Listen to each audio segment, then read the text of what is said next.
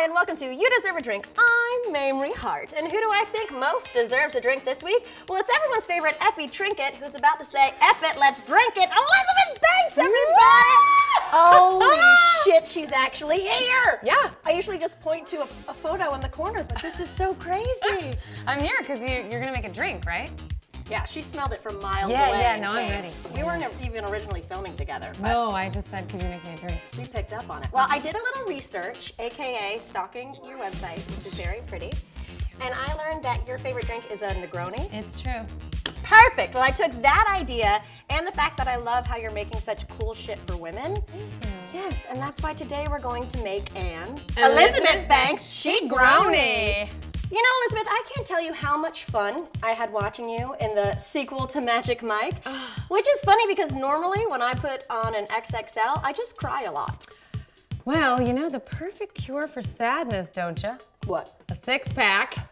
I abject. I'm talking about Channing Tatum's abs. Abstained. Well, for this drink, all you're gonna need is Campari. sweet vermouth Gin. and a little orange to garnish. You know, I can't help feeling like you and I are supposed to be besties. Because like you were in the movie Seabiscuit, and Seabiscuit is what I call my hoo-ha. Really? Ugh, why? Well, you know, because it's salty like the sea, it's tasty like a biscuit, and it likes to be around things that are hung like a horse. And unlike Seabiscuit, your hoo-ha never says nay. Touche, thanks. Okay, this drink is super easy. You're gonna need a shaker full of ice. Yes. And then basically it's gonna be 1/3 of each for the drink. A 1-1-1. That's how I do it at home. Oh, really? I call it a threesome, but that's how I do it at home. Wow. We're gonna add some gin. I know it's been a long day, so let's not be stingy with it. All right. Then you're We're gonna making add. it for two, right? Yes. Yeah, No, so yeah, right, the don't gin worry. and then... Oh, would you want one? Oh. Then we're gonna add our 1/3 of sweet vermouth. You know, Mamrie, fun fact. What? Vermouth is derived from the Italian word for wormwood, which is ironic because if your wood resembles a worm, it ain't going near vermouth. Or her move. Or my move. No moves. I can't say that word. It's because we're drunk. Got it. Lastly, we're going to add our 1/3 of Campari. Italian Campari. Just FYI. Wow, well, I like to say just FYI every once in a while because I'm a super nerd. We're gonna shake it up. Maybe give it a little, I like to give it a little like Little- jazziness to it. I think it helps with the flavor. Can you go over the head or a little? Yeah. I juggle. Whoa! Nope, I don't juggle. Well, we're gonna have to watch Never that have one. juggled. That was my first time Look, juggling. you juggle your personal life and your career. I think you juggle a lot, okay? Don't sell yourself Thank you short. for that. You're welcome. You know, it's interesting that we're standing right here because in my opinion, you really raised the bar for female directors with Pitch Perfect 2. Oh, thank you so much. You know, it was a lot of hard work, and the stress, believe me, it did not end when I called cut. Oh, trust me, I called cut once and it got really stressful too. Wow. I mean, technically I was at a bris. It didn't go well, and I'm just going to peel. This is nice. This is nice, This right? is nice. This Yeah. looks almost professional. Anyway. Oh, you nailed it. Oh, It's are you going allergic to orange? great.